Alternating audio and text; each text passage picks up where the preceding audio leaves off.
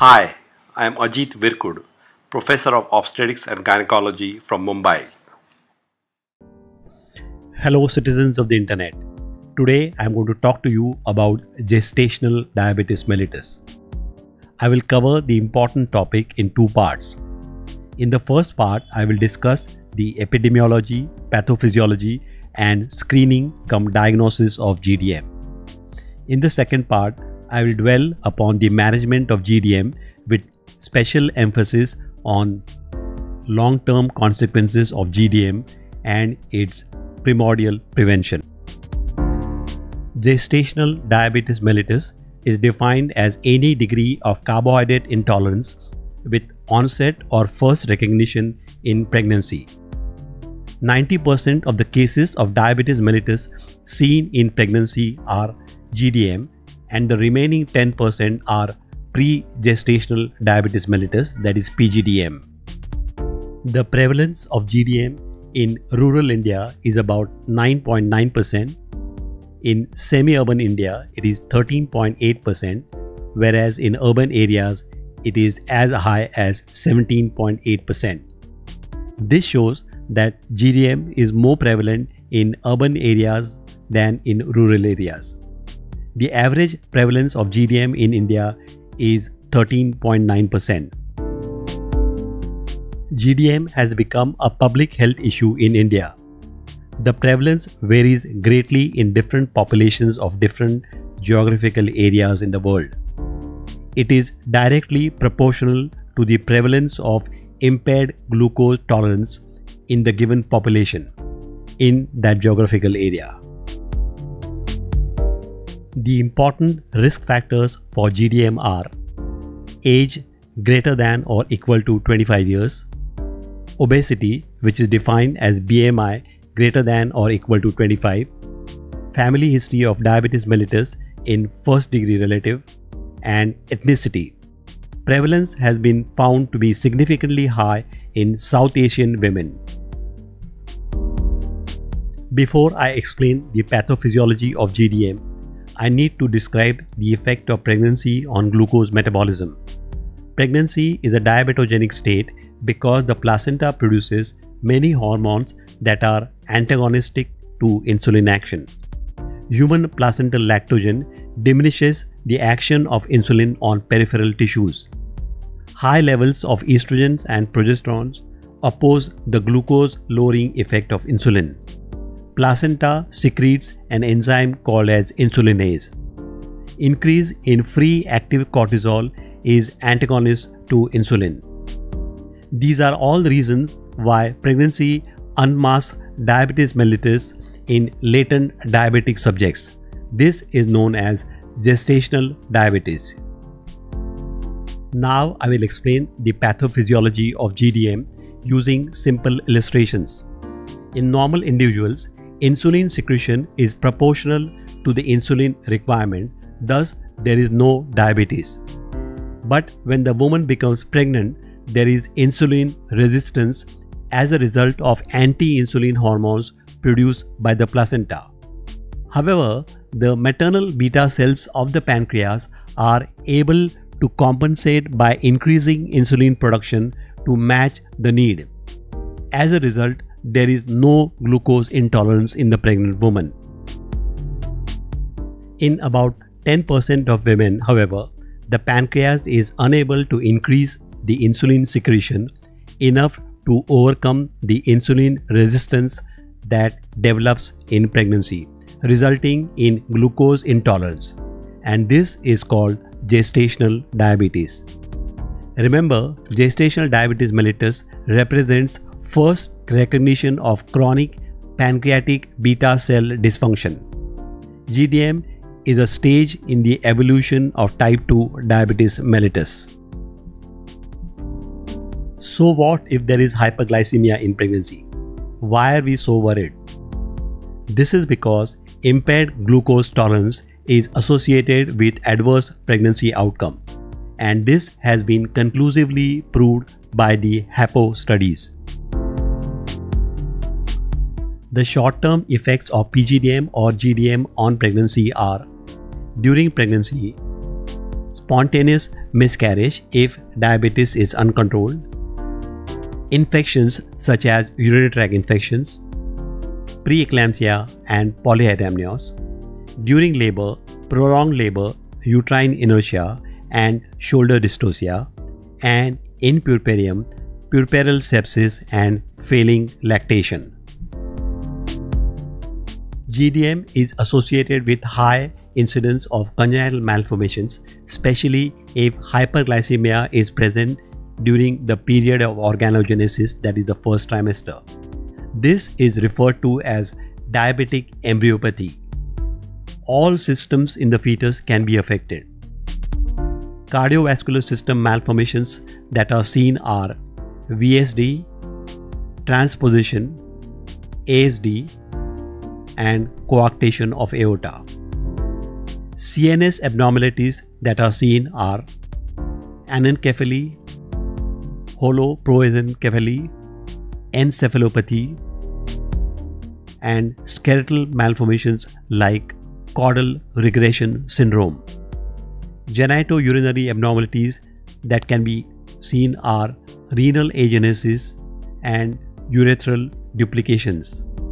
GI tract abnormalities are anal atresia and tracheoesophageal fistula. Cleft lip and cleft palate can also occur. There is an increased incidence of intrauterine fetal death, especially in the last 6 weeks of pregnancy. There is a 30 to 40% incidence of fetal macrosomia if GDM is untreated. Incidence of neonatal complications like hypoglycemia, respiratory distress syndrome, hyperbilirubinemia, and hypocalcemia are also higher. All these fetal complications contribute to an overall 2 to 3 times increase in the perinatal mortality rate. GDM also has important long-term consequences, but I will discuss them in part 2. I will now discuss the screening cum diagnosis of GDM under 3 subheadings: universal versus selective screening, when to screen, and how to screen. Since GDM largely remains asymptomatic and since hyperglycemia is teratogenic, screening for carbohydrate intolerance should ideally be done for every pregnant patient. That is, universal screening is recommended. Compared to selective screening, universal screening of GDM detects more cases and improves maternal and neonatal prognosis. It is generally accepted that women of Asian origin and especially ethnic Indians are at a higher risk of developing GDM and subsequent type 2 diabetes. Hence, universal screening should be mandatory for all Indian pregnant women. To answer the question when to screen, one must first know when does GDM manifest. GDM can manifest in any trimester of pregnancy. Studies have shown that in 17% of cases it occurs prior to 16 weeks. In 22% it can manifest between 16 to 24 weeks, and in 61% of cases it manifests after 24 weeks. That is, in 38% of patients, GDM develops early in the first and second trimester. The clinical implication of this is that early testing is important. Early detection and treatment will prevent complications like fetal anomalies, macrosomia, polyhydramnios, and preterm labor. Screening for GDM using the DIPSI test should be done at the first antenatal visit, that is between 12 to 16 weeks, as screening at this time is a better predictor of gestational diabetes. Studies have shown that a significant number of women who had normal DIPSI tests in the first antenatal visit developed glucose intolerance in the subsequent visits.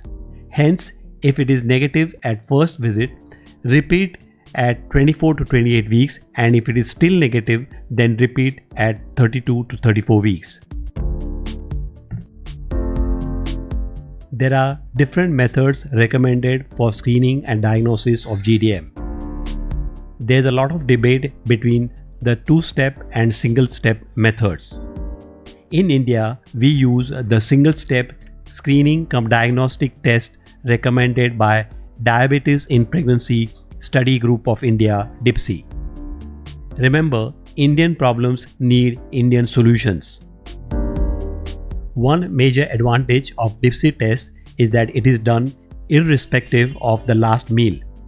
Whether she is fasting or not, it does not matter.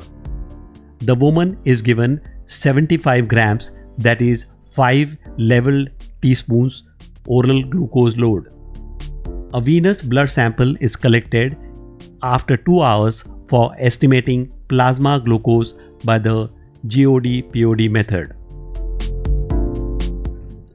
GDM is diagnosed if the 2-hour plasma glucose is between 140 to 199 milligrams per deciliter. Whereas if it is equal to or greater than 200 milligrams per deciliter, the diagnosis is pre-gestational diabetes mellitus. DIPSI also recommends the term gestational glucose intolerance (GGI) instead of impaired glucose tolerance to denote values between 120 and 139 milligrams per deciliter.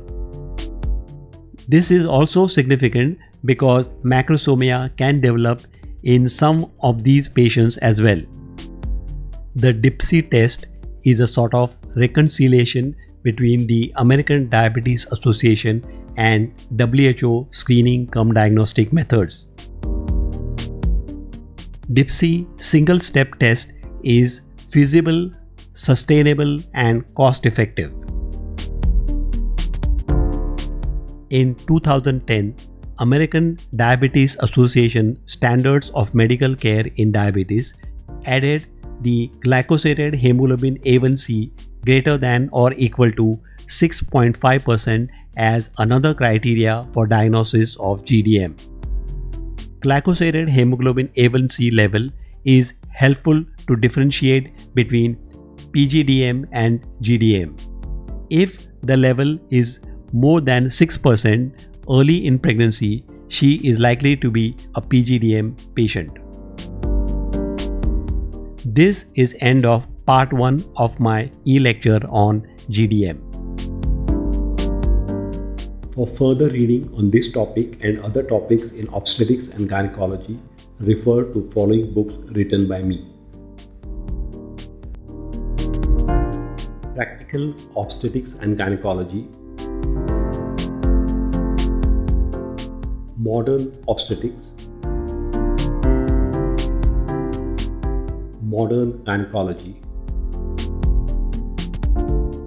Clinical Cases in Obstetrics, Questions and Answers,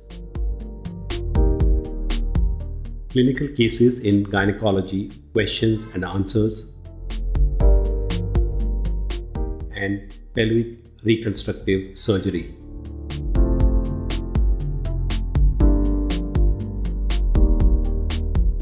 If you have found this video useful and informative, please subscribe to my YouTube channel by clicking here.